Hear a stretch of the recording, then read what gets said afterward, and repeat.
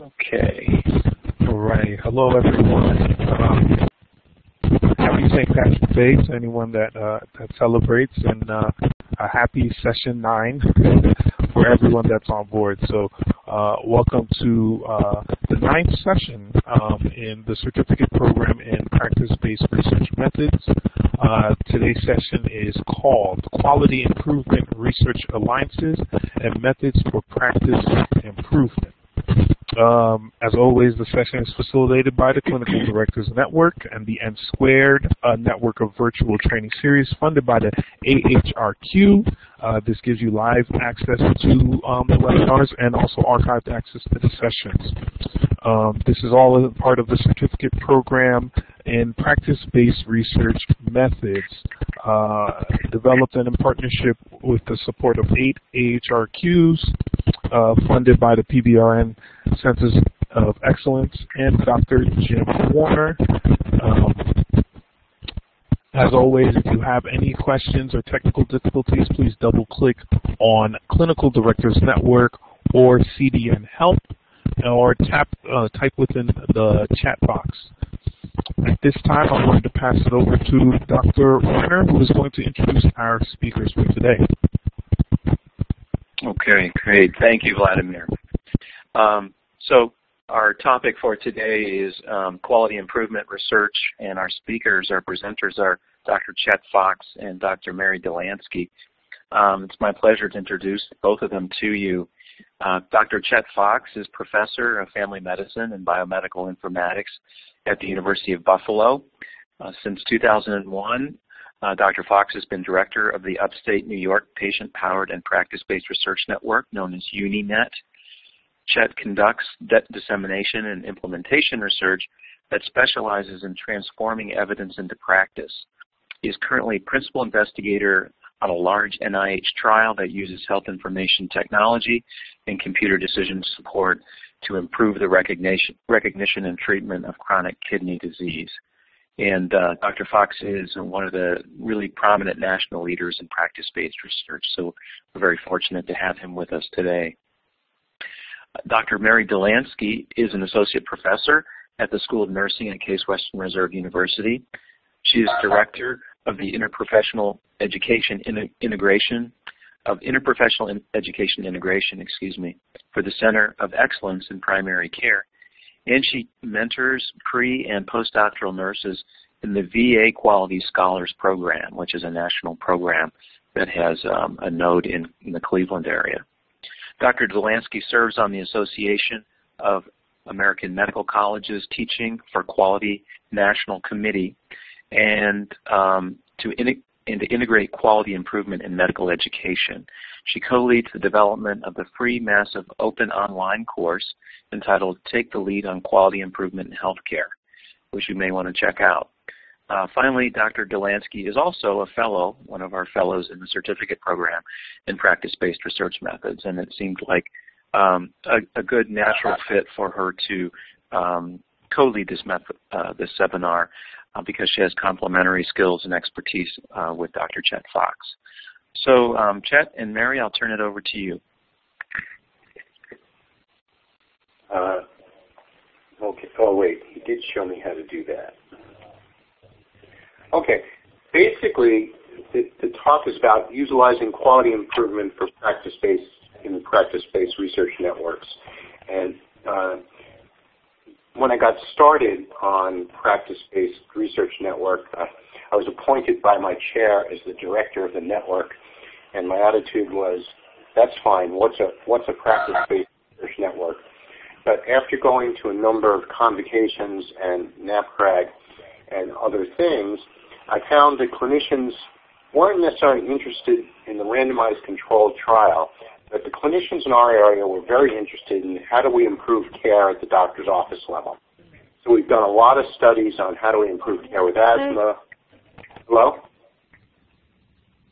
With asthma, diabetes, with others there. I guess there are some people coming on, and other things. So that was called in the early mid-2000s translating research into practice, but then evidence-based medicine came in, so we just started calling it translating evidence into practice.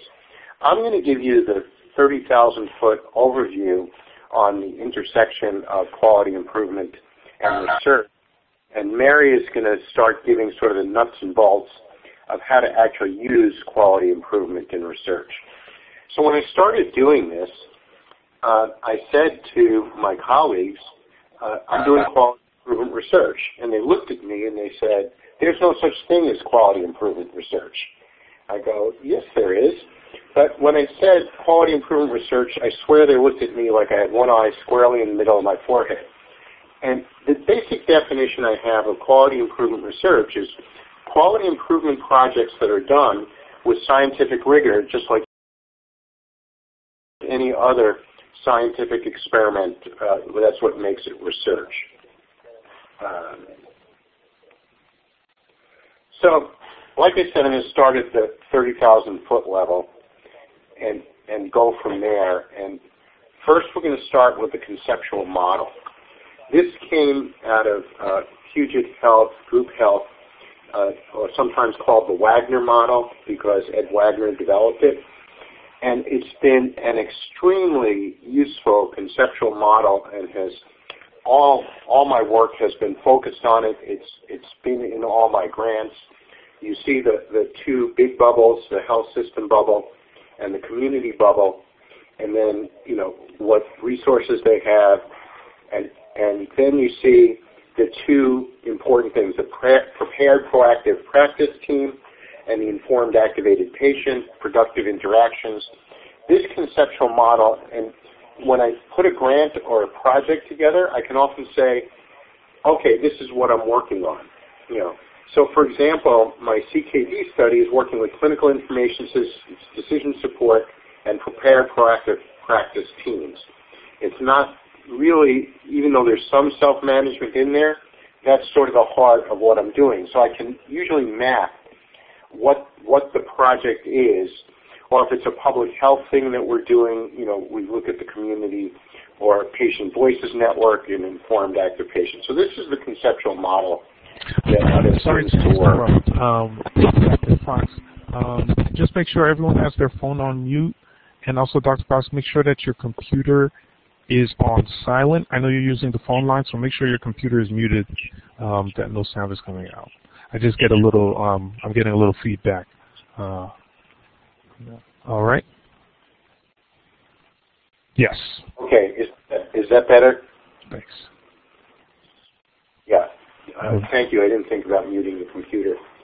So basically, a lot of the things that we're doing, as opposed to the random, I divide research into answering some of the famous journalist type questions, you know, the who, what, when, where, why kind of things. But randomized controlled trials are very good at answering the what questions. They're very good at answering what, you know, will beta blockers prevent second heart attacks? Or will controlling diabetes better prevent something? Will anticoagulation prevent stroke? So it tells us sort of what to do.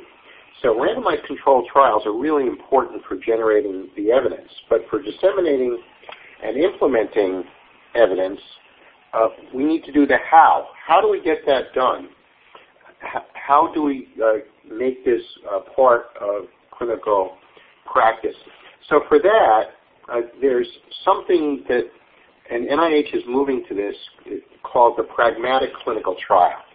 So it's basically improving care in the real world. So there are 4 principles of the pragmatic clinical trial, and you'll see at the bottom, for those of you who are interested, I gave the reference to look at the seminal paper on pragmatic clinical trials, which was by Dr. Tunis and Carolyn Clancy, who was head of AHRQ for a long period of time.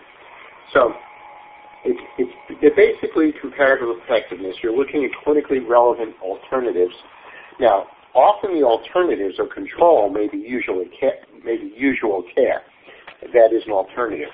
That there's a diverse study population, that it occurs in multiple different kinds of practice settings, large groups, small groups, you know, et cetera, and the data is collected on a broad range of outcomes. you can see how this is very different than the randomized controlled trial. So, why do we need this kind of study? Well, basically, the best evidence shows that people get only 50% of evidence-based preventive and chronic kidney disease care. Now, for each of these, I also gave the references of, so that you can look those up. Second is the Duke School of Public Health did two really nifty studies asking ourselves the questions, do we have time to do all the evidence that's there? So maybe evidence-based care isn't occurring because there isn't enough time in the day to get it all done. And that's what they found. They took the A and B evidence of the U.S. Preventive Services Task Force and they put a time on how long it took to do it. And just to do A and B evidence on the U.S. Preventive Services Task Force, and this was 10 years ago, this doesn't count whatever they've added, it would take 7.9 hours per patient per year just to do the screenings. To do chronic disease management, it would take an additional 3.5 to 10.5 hours per day per patient population to do all the chronic disease management, depending on whether, if the patients were all stable, it would take 3.5 hours a day. If the patients were unstable or complicated, it would take 10.5 hours a day. As you're all well aware, as you're trying to arrange for specialty appointments, look at what referrals are, et cetera, et cetera. And it's the well-known quote that it takes 17 years from the time there's evidence in the literature for it to become routine care. I don't know how you want to do this, but in terms of questions, what we can do is if you have a clarifying question, please feel free to interrupt me. I'll stop before we go to, and then Mary will do the same thing, and at the end we'll have time to hopefully interact, but this should not take the full time for us to present next. Chet, I'll just jump in a sec. We have a chat box in the lower left-hand part of the screen that the fellows generally will type their questions into, and then so that you don't have to keep monitoring that, I'll jump in and let you know when there's a question there, if that's okay with you. That would be fine. Thanks, okay. Jim. Sure. So here's the model for improvement. This is the basic principles of quality improvement. And you see where it goes from investigation to demonstration to implementation. But the important thing, it's what are we trying to accomplish? How do we know we've accomplished it? And what changes do we need to make? So all this is, a lot of it is common sense in terms of doing this. And this also has stood the test of time in terms of the rapid PDSA cycle. So the idea is to build on the PDSA cycles, but I want you to look at where that break is, that little blue triangle that's holding the PDSA cycles. And I think this is a critical statement. Unless changes are integrated into daily work, changes will not stick. So basically, we're trying to create changes that will become routine care. An example of that is, we're now, almost all of us are doing e-prescribing. We don't need to have a model for improvement on e-prescribing at this point because most or all of us are doing it.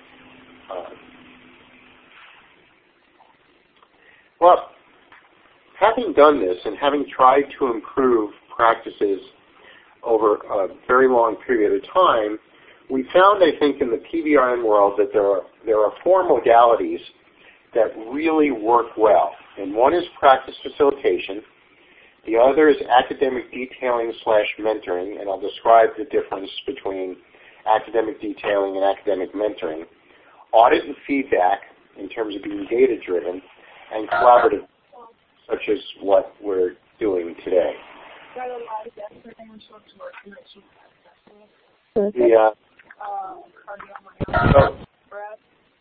So first,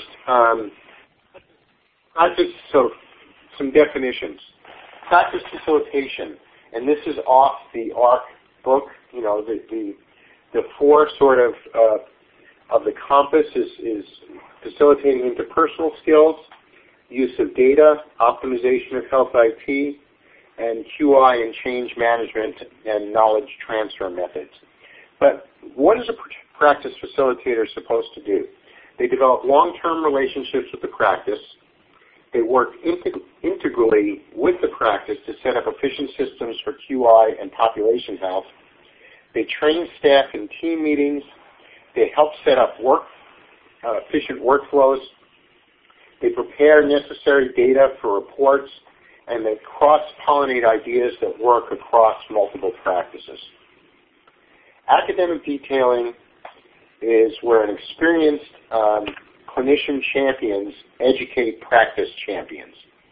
Sometimes you need practice buy-in, and sometimes a friend of mine says it this way: it's not the message, it's the messenger.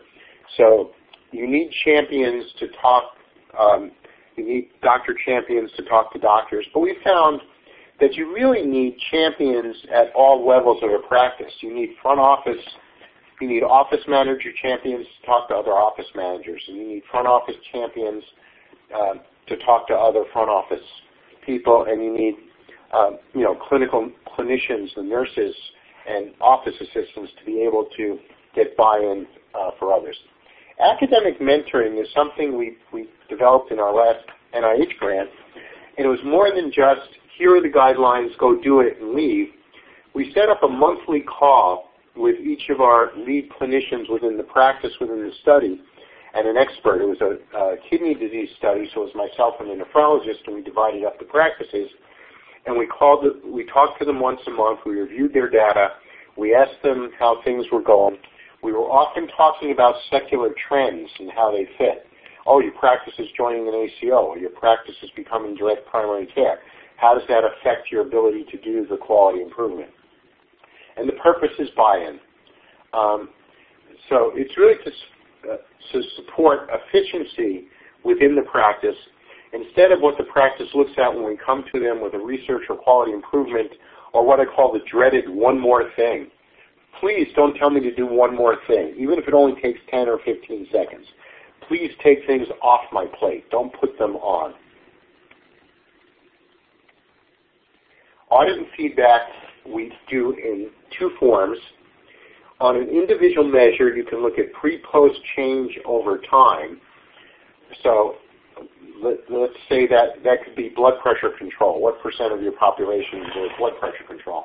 So you can do quarterly reports so you get a nice little bar graph of what you're doing by individual measure. And then you can look at benchmarking. This report was really well received. So your practice is in red. All the other practice, and it doesn't have to be practices, can be individual clinicians. However you want to break the data.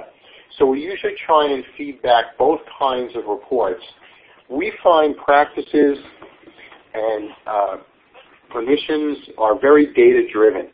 That the first thing we do with data is when we present it, we say, this is the data we've gotten from your EMR. First question we always ask, is the data real?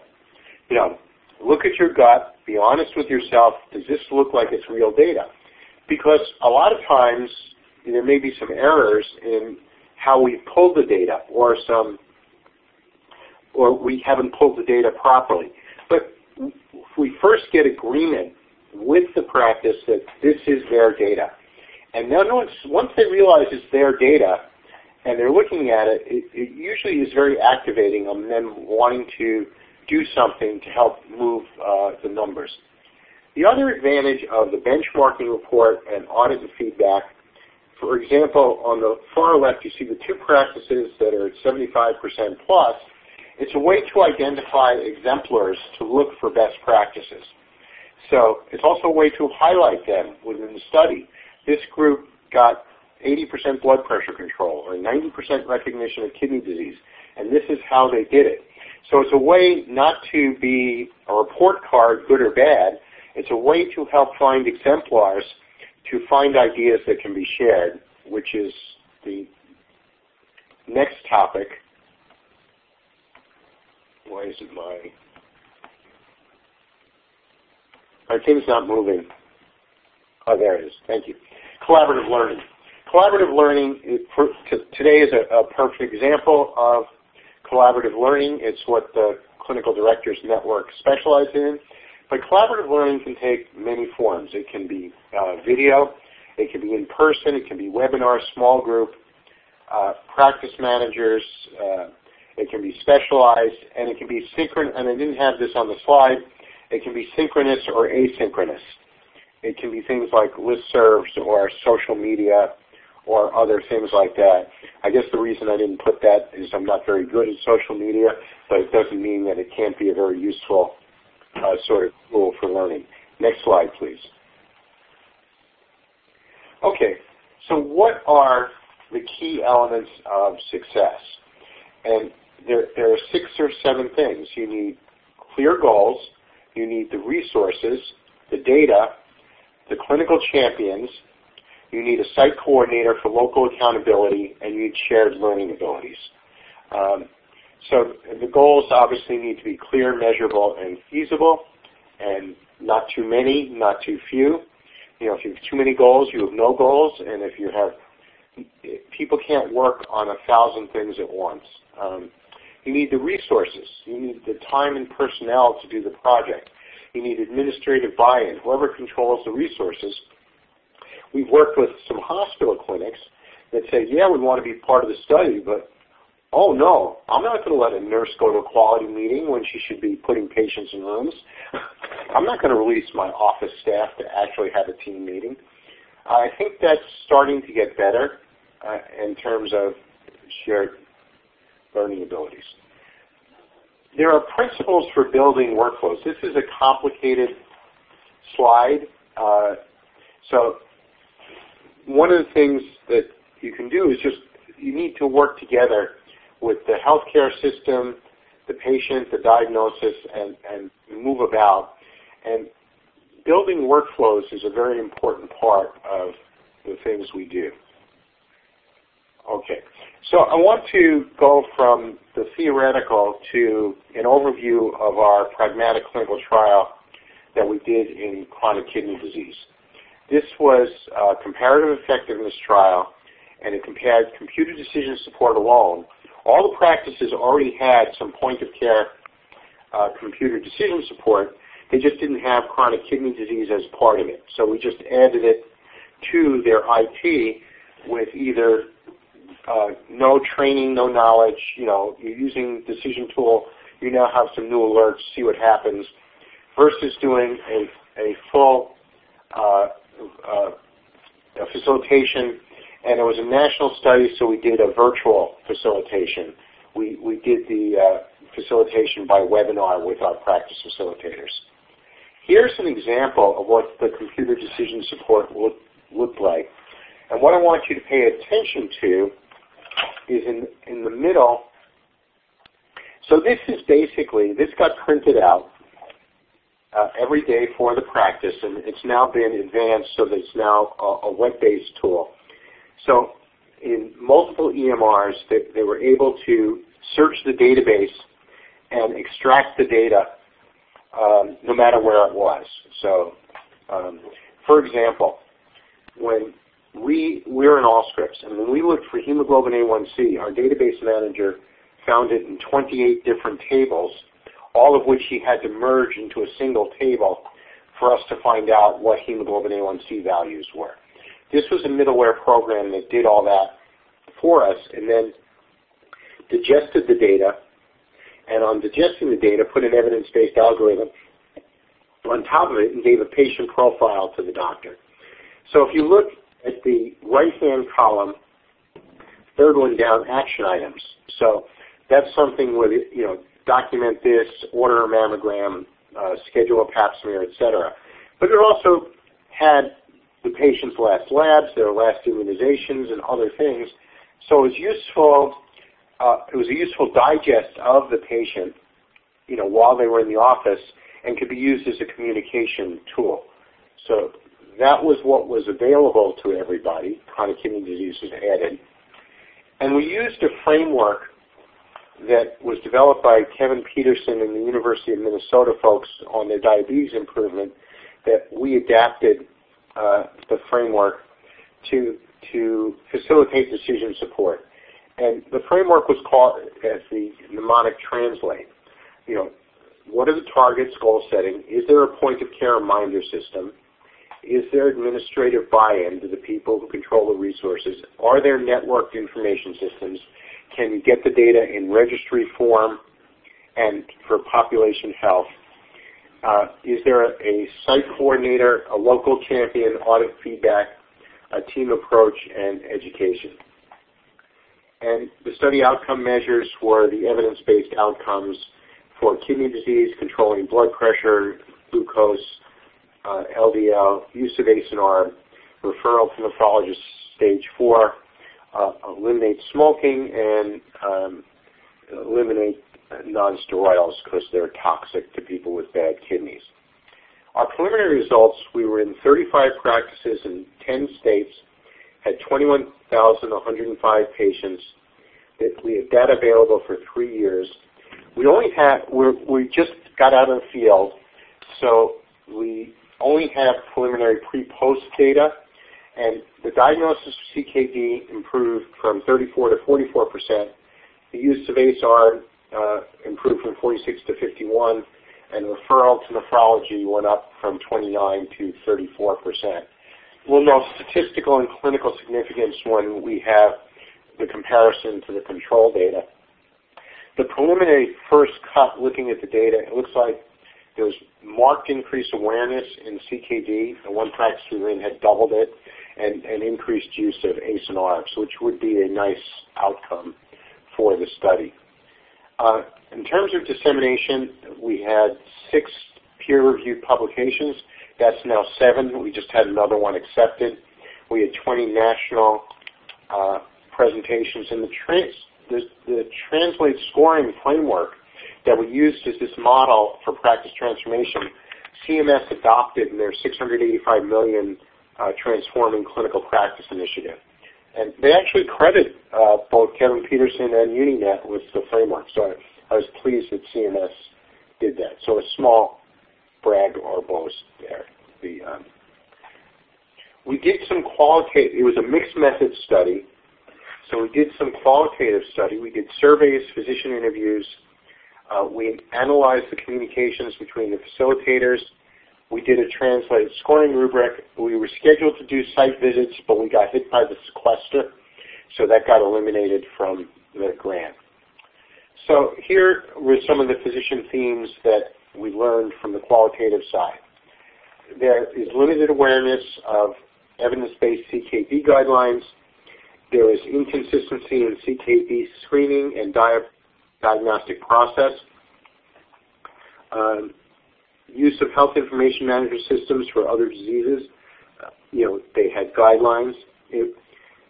We found a lot of difficulty. People were very uncomfortable with CKD and explaining it to their patients and their challenges with multiple comorbidities.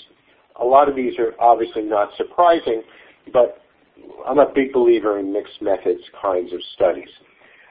With that, I'll turn it over to Mary to talk about the nuts and bolts of utilizing QI. Mary, it's all yours. All right. Thanks, Dr. Fox. I enjoyed your presentation. I thought you brought out some of the change strategies that are evidence-based in improvement, in quality improvement. And you talked about the practice facilitation, the academic detailing, the audit and feedback, and collaborative learning. So I think that quality improvement is moving from sort of a local operations method to science method, in that we are developing evidence to show what's working and what's not. So I think the piece I really wanted to have you go home with today is, what is the difference between quality improvement and improvement science? So I think Dr. Fox demonstrated to you how improvement methods can be utilized in a science methodology with rigor and looking at what's really working in improvement.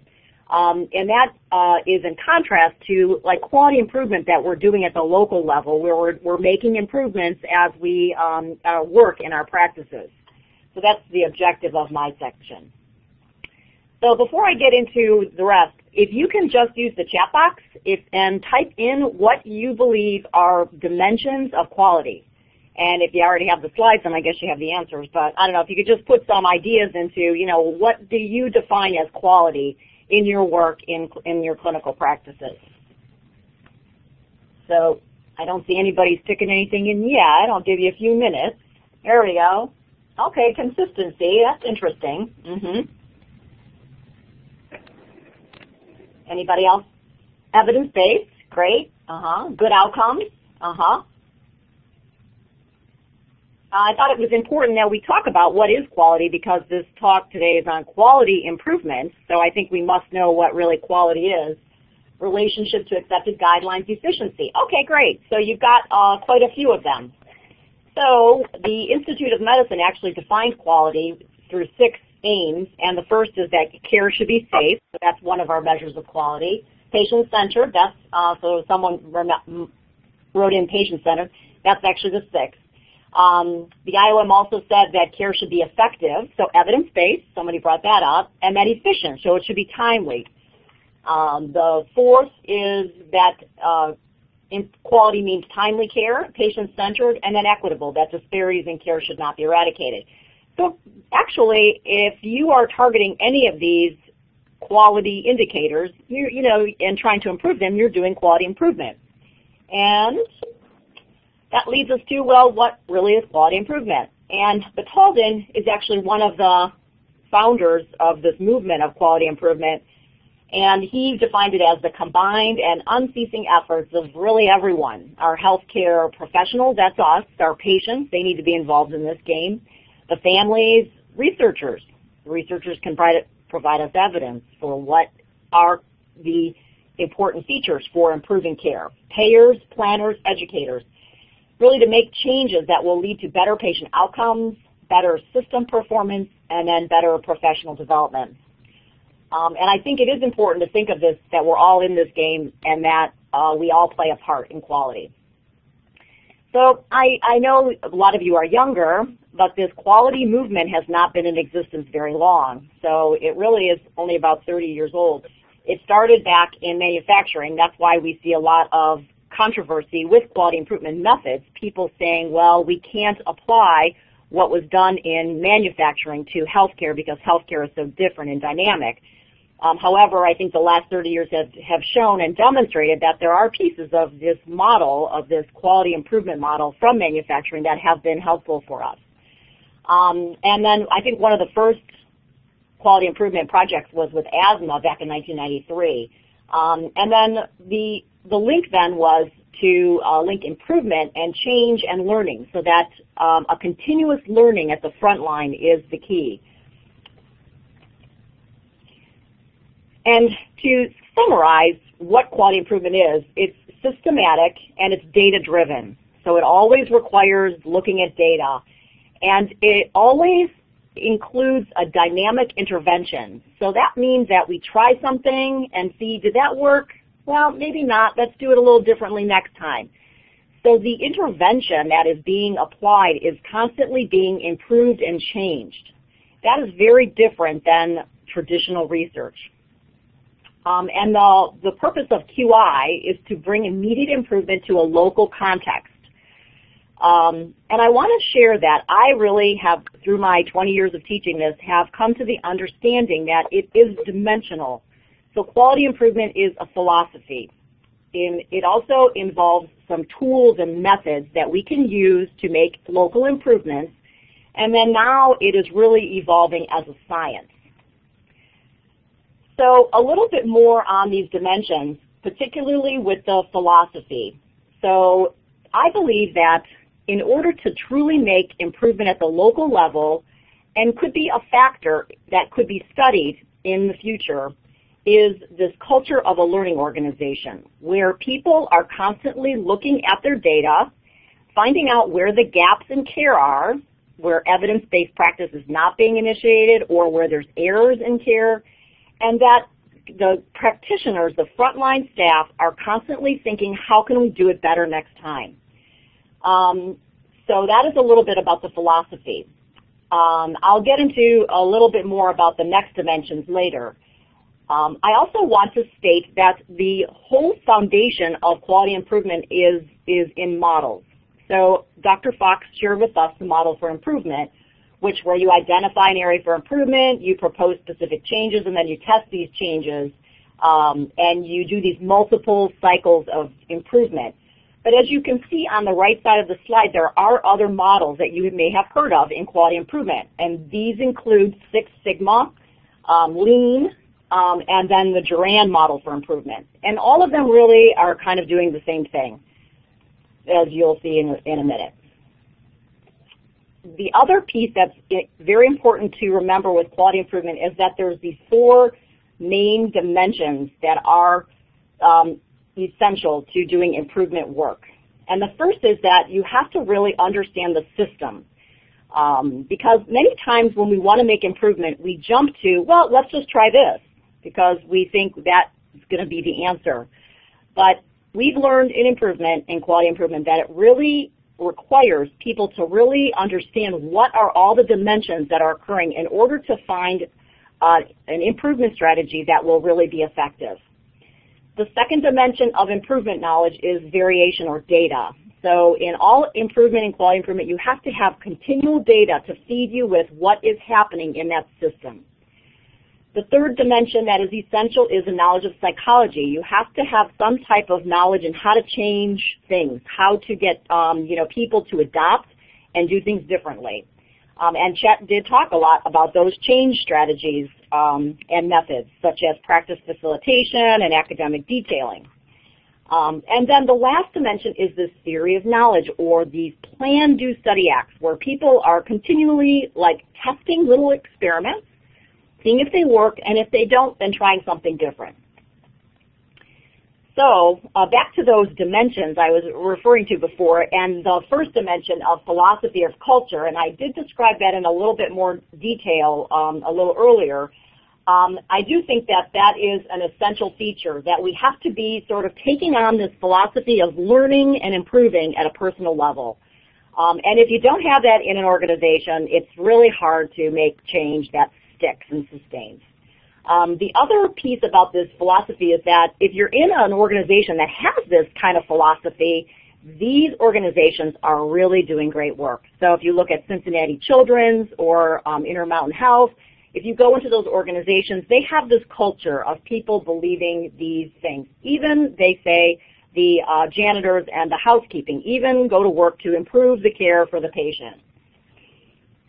If we look at that second dimension of improvement, which are the tools in this local level, there are these sort of tools that we can use in improvement. I'm sure you're all aware of fishbone diagrams to help you to understand the system. So if an error is made, like a wrong dose medication, you can look at all the factors in that system that led to that error to help you to understand where there is a potential for improvement. And then the second tool that is essential in improvement are control charts and run charts, where you look at your data over time to really understand patterns and where changes are becoming effective. And then the third component of these tools that we use are these change management or change innovation strategies. So, there's been a lot of research on education as a change strategy. There's been research on reminders, the champion model, that audit and feedback, and the collaborative. These are all things that Dr. Fox had brought up recently that are pieces that are important for us to use as tools in making local improvement. And then this fourth tool that you can use to make local improvement using quality improvement methods is that model for improvement that Dr. Fox brought up earlier, this theory of knowledge generation, doing something and testing the changes over time so that you finally refine these interventions so that they finally do stick. I know, if you've tried these methods, this is sometimes the way it feels. It's not always linear, it's not always pretty, and it's usually pretty complex and tangled up. But the evidence does show that through determination and continued effort in this continual learning, that improvement does succeed. I just wanted to share with you some products of local level quality improvement initiatives. So in our Center of Excellence in the VA in primary care, we are teaching medical residents, nurse practitioner residents, and social work, pharmacy, and behavioral health in the medical home model. And we have all of our residents do interprofessional QI projects, and all of them submit abstracts to the Institute for Healthcare Improvement, and they all present a storyboard. So these are just some examples of storyboards from our residents. These are the products of local quality improvement in which the purpose is to improve care in your local institution. Also, there are these wonderful Squire guidelines to help people doing local improvements to publish. Quality improvement projects need to go through institutional review boards in your organizations. They are usually determined to be exempt. And then you can publish your work using these Squire guidelines that have been recently updated and improved, actually. And then I've left an example in here of one of our scholars in the VA Quality Scholars Program who then did quality improvement work in our VA and then did publish his work, just as an example of the products deliverables with local quality improvement efforts. Okay, so back to that slide that I've showed 3 or 4 times now, that QI can be a philosophy. It can also be a practical problem-solving tool at the local level. Now I'd like to move to the quality improvement being an application of a theory-driven science, or a science of a system of change. So now we move into the research avenue. So this is really new. 2010 was about the first time I've seen some improvement science in the literature in sort of nursing. In medicine, it sounds like, Dr. Fox, you were kind of, medicine was ahead of the game in kind of improvement science, but this improvement science research network started as a AHRQ grant. It was a funded center that was determined to be a field of research focused on healthcare improvement, and the primary goal of the field was to determine which improvement strategies work as we strive to assure effective and safe patient care. The center is still in existence, and what they do is they do multi-site studies in usually inpatient, sort of like PBRN in the clinics, where they're testing different strategies to sustain improvement in inpatient care. And here's that slide again that I talked about from that Batalden and Stokes article, as you can see, from 1993. I know it's very old, but this is the foundation of this whole area of inquiry on improvement science. And even in our science of improvement, we really have to understand the system, and we have to use data in very unique ways.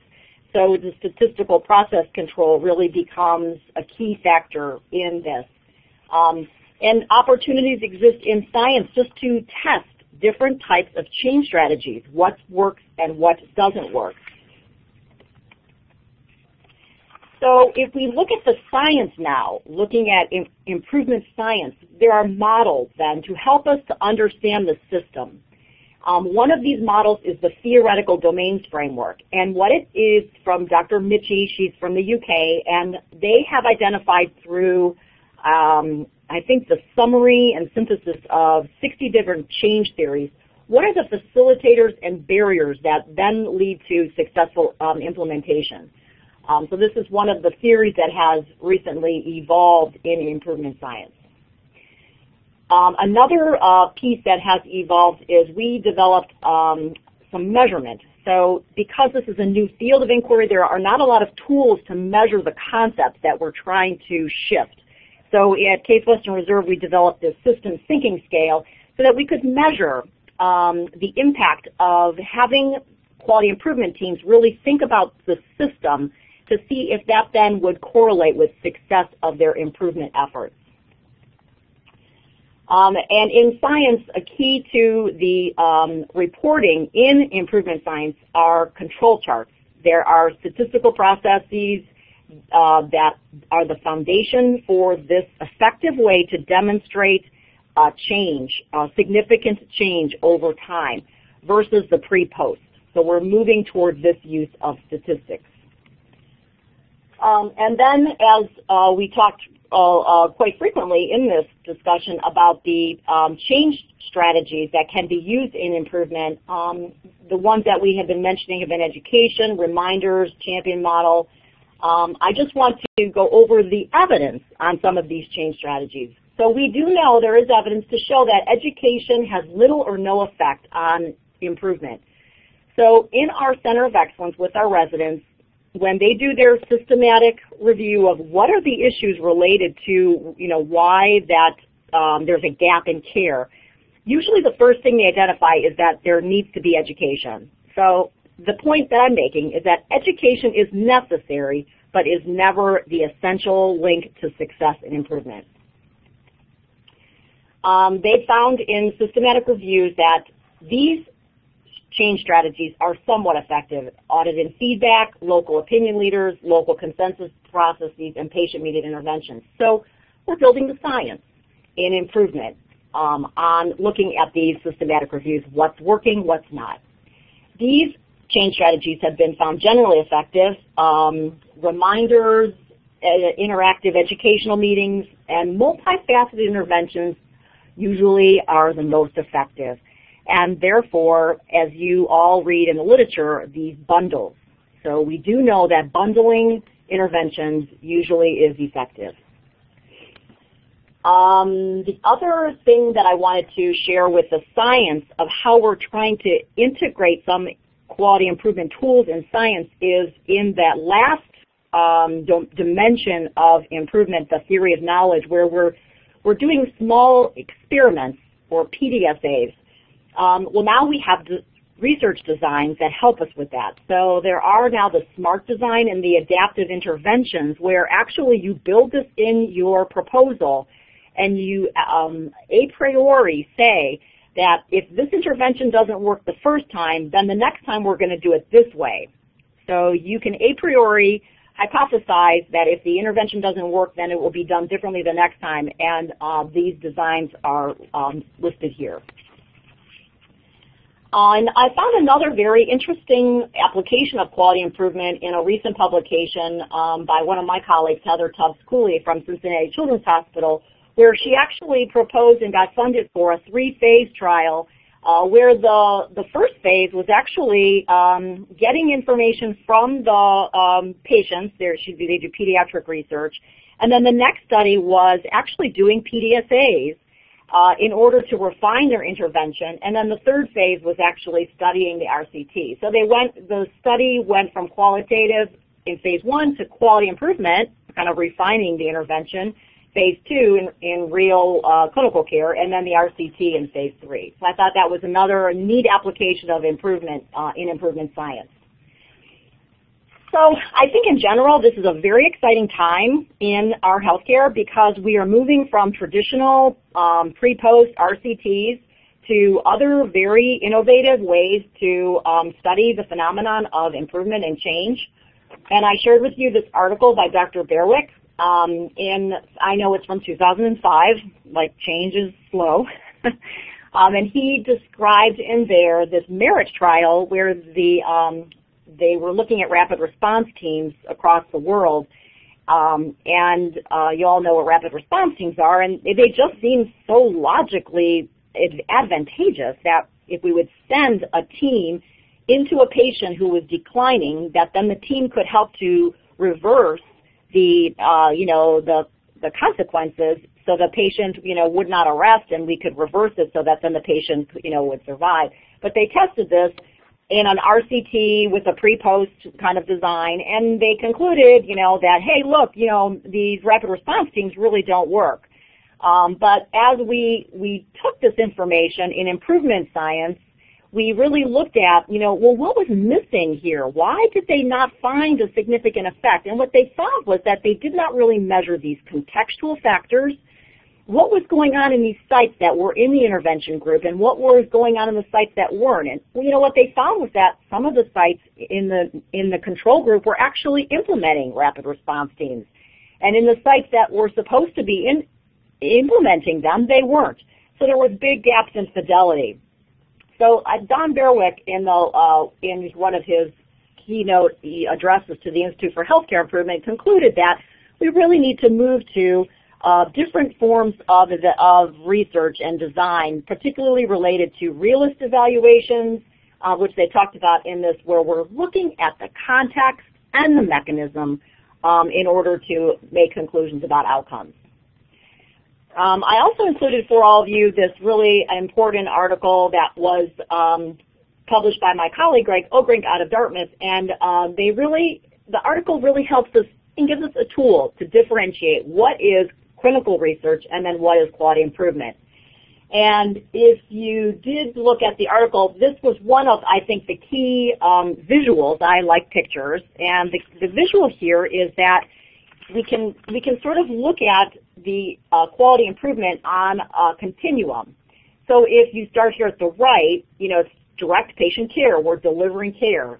Then we can improve our care, as we talked about this today, on the local level. So we can use quality improvement tools, looking at the system, looking at the data, trying change strategies and doing little cycles of experiments to see what's working, what's not working.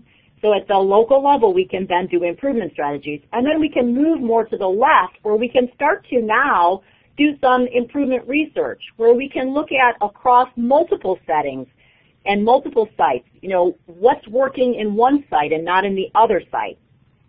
And in quality improvement research, we can also, start at the qualitative component. We look at, sort of like qualitative information about the different sites, and then go all the way to quantitative. And I think, as Dr. Fox mentioned, a lot has to do with the rigor as to how we are vigilantly studying these concepts. And then the article then moves to the left, where you are purely looking at research, where you're doing sort of control trials of comparing specific interventions with other interventions to find out which one of these interventions are the key to sustained improvement. Okay, so I know last month we talked the content was implementation science, and I've been sort of reflecting on this quite a bit the last 2 years and intrigued by it. Implementation science, the D&I, the Dissemination Implementation Science Conference, has been around for about 8 years now, or 9 years. And they are really moving very fast with models and measurement and how do we implement evidence into practice. And I do think that these different areas of science are very similar, and I do think there is some overlap, probably bigger than that the visual has right there. But I think this is something that we're going to have to think about as we evolve forward in our advancing in science in improvement. I just wanted you to be aware of some of the organizations that are key. I'm sure you all know about IHI. But the other one that is for scholars or science is the Academy for Healthcare Improvement.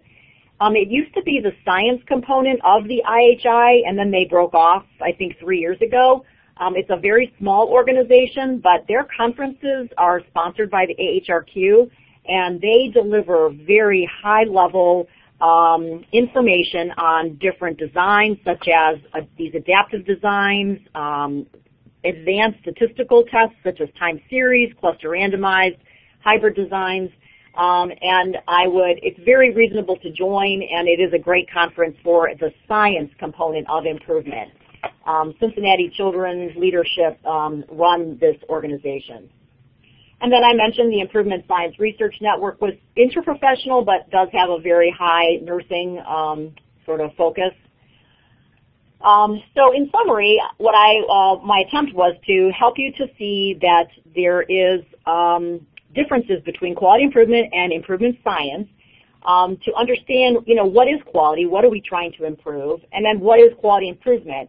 And I hope that you understood that this improvement movement includes sort of a philosophy, local contextual improvement in the purest form of operations kind of quality improvement, and then we evolve to the science where we're really trying to understand what are the components and products or specific contextual factors about organizations that will lead to improvement, which can be improvement in, implementing evidence into practice, or improving safety, improving efficiency, effectiveness, patient-centeredness, equitable care, and the like. So luckily, we're done at a good time where we can open up the chat box, or if people want to ask questions, then Dr. Fox and I would be here to answer any questions. Okay, great. Thank you both very much. Our first question is from Min Yang. Can you share some tips in monitoring and controlling contamination in quality improvement research, comparing an intervention to usual care? Yeah, I'll take that. We often do this as a cluster randomized trial, so that if the unit of randomization is at the practice level rather than the patient level. But we did run into this problem in our larger study because the practices were in the same organization, so there was contamination across the organization. So we almost had to randomize at the organization level. So there are sort of three levels. You know, there's the patient level. If you randomize there, you're going to get contamination in the study. You can randomize at the practice level, then you have to look to see where they are. There's another form of contamination which I don't think is possible to control for, but is important to measure for. And what I call there is social contextual factors. So for example, if you're doing a study to improve diabetes care, and then the local insurance company says, if you get X number of patients with hemoglobin A1C below 7, we're going to pay you a lot more money, then everyone in that community is going to start doing things. So there are secular trends that need to be controlled for. And whereas we can't necessarily control for that in the individual organization, we're thinking about creating a third arm in our study which just measures people that aren't part of the study, just looking for secular trends in the area. Yes, and I would just add that, as Dr. Fox was explaining, you really have to be carefully monitoring the context. And sometimes in the application of these, practical trials, you're in the context. So it's hard to always control it, but you have to measure it. So that's the qualitative component of this. And it is better articulated in the realist evaluation where, that the focus of it is really measuring those contextual differences, because they could be the key to why something works and why something doesn't. Okay, great. Good question and really great responses to that, too. Next is from Tamer Saeed. His question is in the chat box at the lower left. How would you describe the difference between quality improvement from quality improvement research? And if we are looking at outcomes, does this not mean that QI is part of research? Okay, so there have been quite a few articles written about the differences between QI and research and improvement research, and I can actually send them to Dr. Aurora and they can put them on the website. But I think very briefly, quality improvement is a local initiative to, make change at the local level. And improvement research is really to understand what's working, when. So it's more of the discovery phase and more of the, discovery and looking at the efficacy of our implementation strategies. And that's from my perspective. But I know, Dr. Fox, you may have another perspective on those differences. Well, I think there's a good article, and I think we added it to you by Kevin Peterson and Jim Moles about the intersection of quality improvement and research. I think it's what's considered a reasonable answer. Quality improvement gives you a pre-post change in a single setting. That is a scientific result. So that in some senses is a scientific experiment. But for evidence without a control group or without knowing why that's occurring, it's viewed as just a QI project. So I view the difference as having some sort of that the QI is the method of the research. The quality improvement task that's being done is the intervention that's occurring within the research, but you have to compare you have to compare what's being done in its individual office with a similar office or offices to make it work. So the idea is we randomize the practice level. You can't just do that with one or two practices. The studies become large because your end now is the practice site. So you can compare one with the other. So you need some sort of comparison group and contemporaneous time to move it from what I would call a quality improvement project to quality improvement research. Yeah, I really like that, Chet, in that it's sort of the rigor of the evaluation of it, and that both do produce important knowledge and important evidence for us. However, I think a lot has to do with the rigor of the design and the control issues. And probably measurement also, right? What are you measuring? Because possibly in a more rigorous design, you'd be maybe looking at fidelity a lot closer than in improvement at a local level. Well, it is difficult because a lot of times in quality improvement research, there's a lot of freedom on the part of the actors. It's not a protocol. Some people may want to call the patient up every day. Some people may want to use nurses. Some people may want to use PharmDs.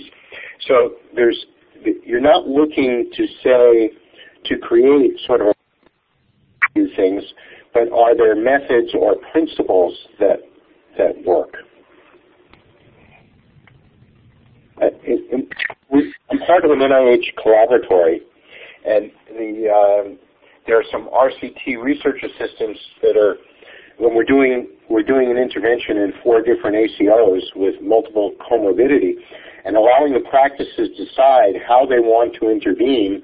The goals are the same, but the methods vary a little, so that's different than an RCT, and it's not necessarily protocolized how to make the improvement, just that they are making the efforts at improvement, and then it's important to study how.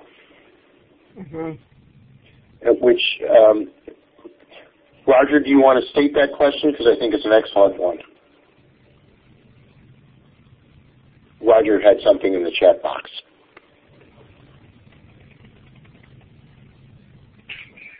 Yeah, some folks are not, don't have audio control. So I think this was in response to you about your contamination question response, Chet. Yeah. Roger said, doesn't that comment suggest a need for consistent mixed methods elements of design?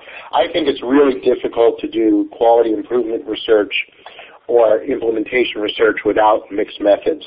I think it's absolutely critical to the designs and very rich in terms of what needs to be done. I would agree. Okay. Yes. Great. I hope I didn't cut you off there, Mary. Did you have anything else to add to that? Okay. All right. Our next question is from Jinping. How about IRB requirements for QI research? Can you publish QI project results without IRB approval?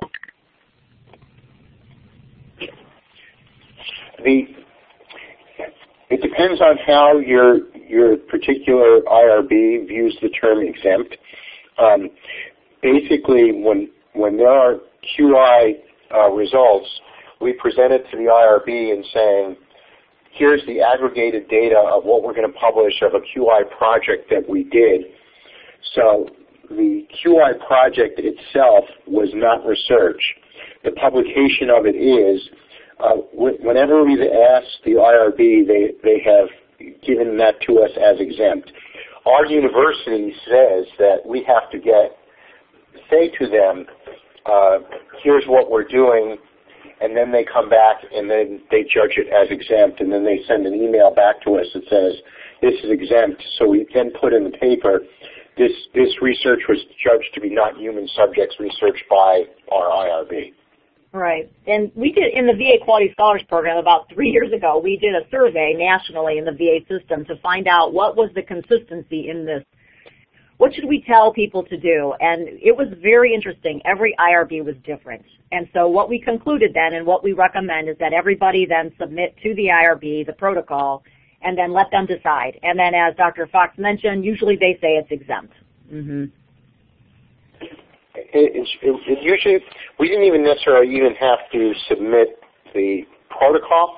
I actually had a lot of discussions many years ago with our social science IRB about this, because I was medical director of a Medicaid managed care program for people with mental health and substance abuse. And we were required by law to do 5 quality improvement projects per year. And I said to them, if some of these projects show something that's significant and publishable, I don't want to have to get 5 protocols approved up front. And what he and I sort of agreed to, which was a good principle of thumb, if it was a QI project that I was going to do anyway, whether I was going to publish it or not, then that was not research. When I was going to publish it or evaluate it, that was the research. So the IRB is about publishing an existing data that's aggregate. So they were going to have no control of what I was going to do, because I was going to do the QI anyway. And that's sort of the principle I've used. If this is something that I would be doing as routine clinical care, and not as part of the experiment, then I didn't get the IRB to do the QI project. I only got the IRB if I felt I wanted to publish it. In answer to your question, yes, it is possible to publish QI results. In fact, I had a medical student project with a 4th-year medical student who did a research elective with me, and it was on recognition and treatment of chronic kidney disease. Even though we talk about the RE-AIM model, reach, effectiveness, adoption, implementation, and maintenance, there are very few articles published on maintenance because there's very little funding for maintenance studies. So it made for a nice project for her to go back into the practices that we found our initial results in and to see if they maintained their gains. So she did that and found, it's nice when the data falls nicely, that some of the gains had slipped, but they maintained a statistically significant increase over baseline. And we were able to publish that, and there are journals of quality improvement. So yes, you can publish quality improvement results even if they're quality improvement projects. Mm-hmm. And then don't forget to use those Squire guidelines and state that you use the Squire guidelines in your publications. They're just like the Consort guidelines. The journal editors are aware of them and are looking for your use of them in your publications. Yeah. It looks like Jim asked the question. You want to? Yeah, I'm just wondering, Mary, I was very curious about the work at the VA because you have such diverse teams there represented, trying to all kind of work towards one goal of improving quality. And what are the challenges in that kind of environment of achieving, quality improvement? Mm-hmm. That's a really great question, because in all of my educational curriculum for QI, I've always included teamwork and collaboration, because I do believe that in addition to using the tools that we've talked about, the system, how to understand the system, how to understand data using control charts, it also is imperative people work in teams. So my experience in interprofessional teams has led me to this conclusion, that in order to work effectively in an interprofessional team, you have to always seek the views of others and always share your view. Now, that seems simple and easy, and it's words. However, in the delivery of that is very difficult, and that's because it takes time to seek the views of others. So what we see in our interprofessional quality improvement projects is that the disciplines don't take the time to understand the other discipline's perspective. They just think like they know and that they're just going to do it, and it's so much faster if they just do it themselves rather than get everyone's perspective. And if we think about healthcare, that's sort of what we do in healthcare, right? We sort of, think that our discipline knows and we're just going to do it and not really seek the views of all the other disciplines. So the biggest challenge then in our success in QI at the VA with these teams is really getting them to sit down and really hear the views of all the other disciplines. And once they do that, they really see the the synergy and the imperative nature of that exercise, because unless you understand everyone's perspective, you really can't do effective improvement work.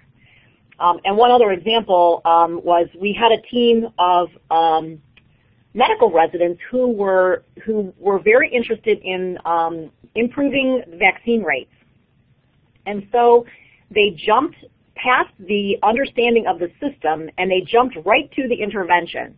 And so they determined that what they should do is just have the LPNs at the beginning of the visit do an assessment and then, deliver the vaccines. And so they went to the nursing group and they told the LPNs that this is what they were going to have them do. And it met with a lot of resistance because the LPNs had a lot of information about why that wouldn't work. And so it was great that we let that evolve, because then the team could see that in this work of improvement, you have to really, again, hear the views of others and then share your views and then come to some type of conclusion, or, negotiate then, what is the conclusion. So that's the key in this success. Just a quick follow-up question to that. Are the health professions... Jim, I had a quick comment about that. Sure, one of go ahead. It's sort of evolving from, practice facilitation and others. The building of the team is sometimes the critical success element. And I think the next frontier is applying sort of team science principles and being able to study some of the quality improvement work from the lens of team science. That's a great idea. I love that. Yeah. So, do you guys see that the health professions are training people during their training programs to be able to do this kind of work adequately, or is it not until they really are in practice every day that they're actually exposed to the need to collaborate as interprofessional teams? I don't think it's even occurring there. So I think it's happening more and more. In my training and the training of most doctors, there's less information about quality improvement than there is even about nutrition. There aren't a lot of lectures or programs or other things that go on, and there's very little about population health. So I think there's a marked deficit in the educational, and in terms of interprofessional education, I think part of that is also communication between specialists and primary care. We view the world very differently. So when I'm in a room with an endocrinologist or a diabetologist, we're definitely talking a different language and need to learn to get on the same page. Yeah. That's a really good point, that even intra-professionally, there's still the need to really hear the views of others. Yeah, and I would like to just share that there is a big interprofessional education movement in pre-licensure education and even postmasters and residency programs. There's a new, Center for Interprofessional Education, the Nexus Center, that's funded through Macy, AHRQ, the John A. Hartford, that has big money in Minnesota. And then there's, more reports coming out from the Institute of Medicine of health professions education, and the imperative to have health professionals graduate with the skills to be collaborative ready. So that's the terminology they're using, so that we can change the communication and the collaboration, because we know that 70% of medical errors are due to poor communication and collaboration. So I think that the outcomes are driving the education, and we are improving educational, interprofessional educational innovations in education. So that's exciting. Great, thank you. We have a question from Tamar Seed. In case a suggested QI intervention does not lead to an improvement in outcome, does this mean that it is not a QI? and would it follow if the same rules? Would it follow the same rules for publication? Excuse me. No, I think that anytime we fail, that is important to publish too, because we know what's not working. And the other component to the question is that even if it failed the first time, it would be important to try it in a little different way the next time. So that continual learning is the key in improvement. So even though at the first round it didn't work, what can you do differently the next time to see if it might work? So that process needs to be enhanced in using the methods of improvement, and it would be publishable. So, yeah, but it'd be harder to publish it. It's easier to publish and improve. It actually somewhat depends also on the bias of the publication. If you did a good complementary alternative medicine study on homeopathy and showed it didn't work, they'll be glad to publish it for you. So part of it's a publication bias, I would agree. It doesn't change the fact that if you did it with scientific rigor, that it is still science. The ability to publish is a separate, question. But it's interesting. Leif Solberg was the Lifetime Achievement Award at the North American Primary Care Research Group, and a good number of his studies failed. But the lessons learned were critical to moving the science of practice change forward. So they don't, it was very impressive. I guess he was old enough to admit how much he had failed in his studies, on how many of his studies did not work out well.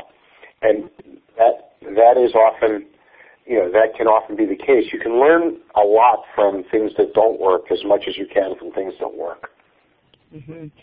And I think in the article that you had the group read, the Balasubramanian and Cohen article that was in Implementation Science on the learning evaluation model, it did talk about this and did talk about, publishing the lessons learned component of it.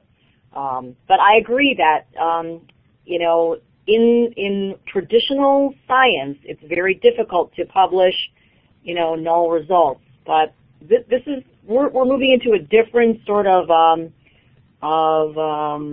inquiry currently, and I think that there's going to be the evolution of new rules, I think, in this, and that I think as we take on this improvement framework of continually trying to improve and see what's working and what's not, I think that we have to come through with publishing some of these things that are not working so that we can learn and do what is working.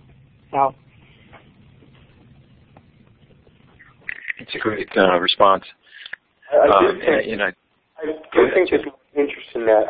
I think the question is not whether the study worked or not. The question is, does it add to our knowledge?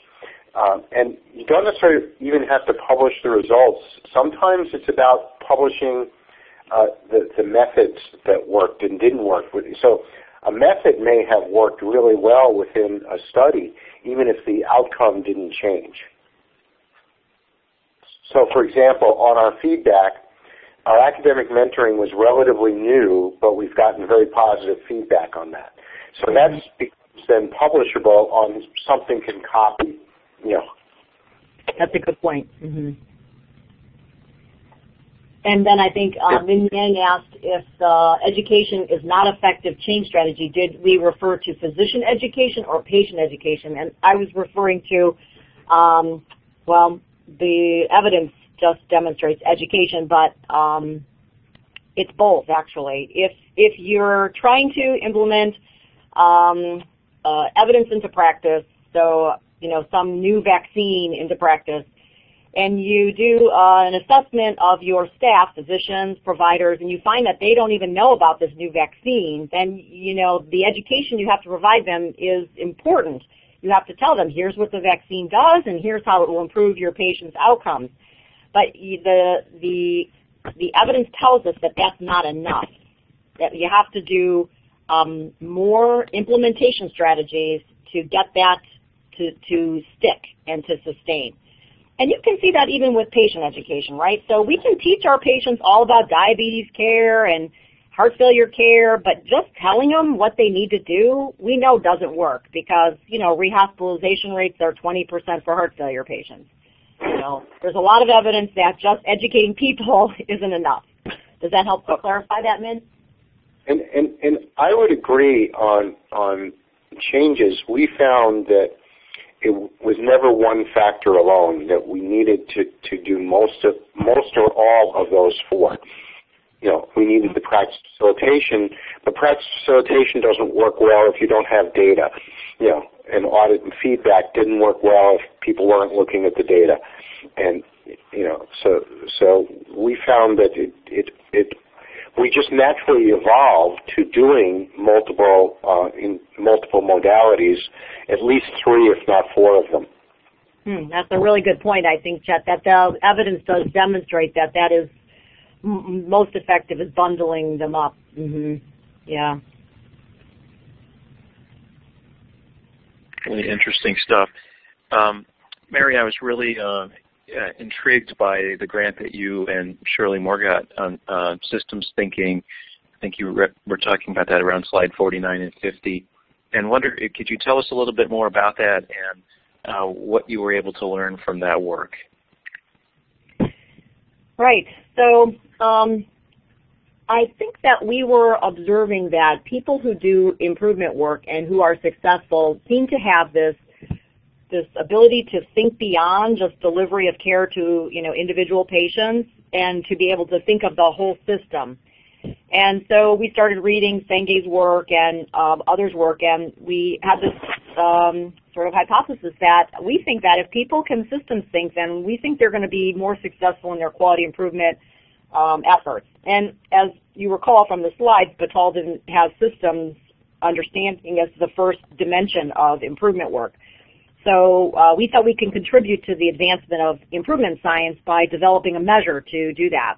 And so the measure's been, used throughout the world. There's only been maybe 3 or 4 publications with its use. Peter Pronovost did actually use it in demonstrating the effectiveness of residents training in improvement on systems thinking. So through the training of the residents in improvement work, that their systems thinking did increase. So that is a limitation of new disciplines, is that there's not always readily available tools to measure the phenomenon. So it was our first go. But how we developed the items was through expert panels across the world and using the literature to support what would be the dimensions of systems thinking. And if anybody's interested, you could just Google it. The handbook is online with the items. And what is that called? What would we Google to find that? Systems Thinking Scale. Okay. Great. Thank you. Okay. I have so many questions I can keep going, but we have a few more minutes, so I'm going to go ahead and indulge myself here. So, Chet, I was really interested in your patient-specific report for CKD, the point-of-care report, and I'm curious, how was that provided to the, at the point of care to the provider? Was that through the electronic health record? And to what extent did you find that providers actually use that with patients?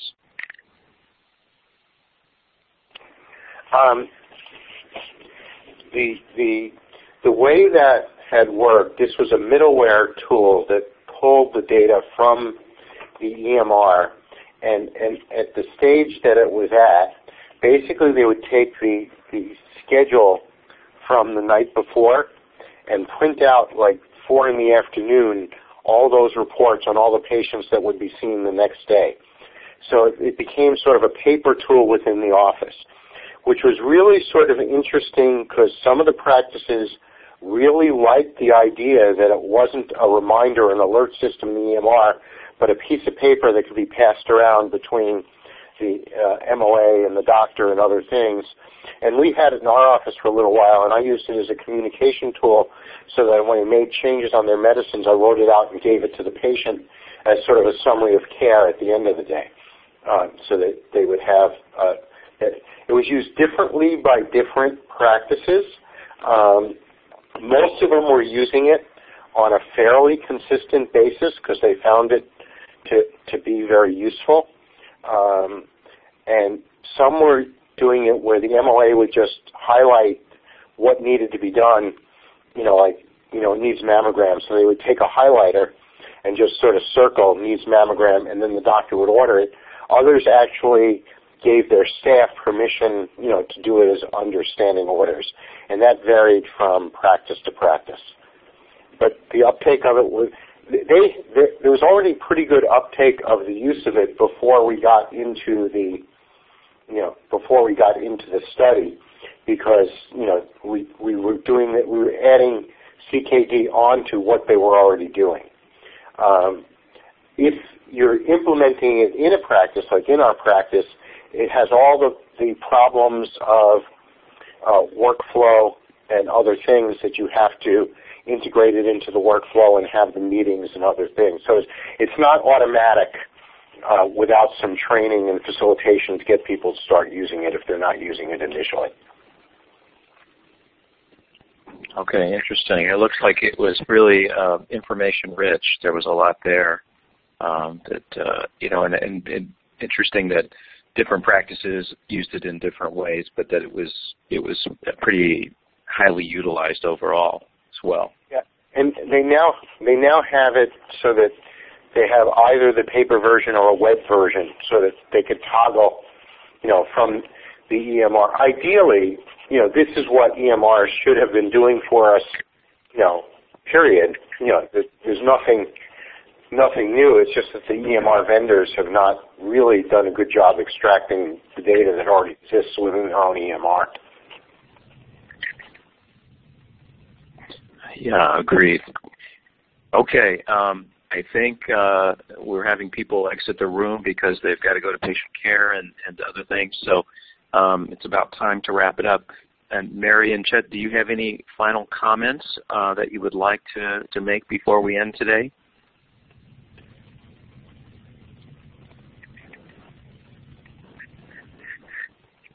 We do have one more question that just popped in. We have about 3 minutes.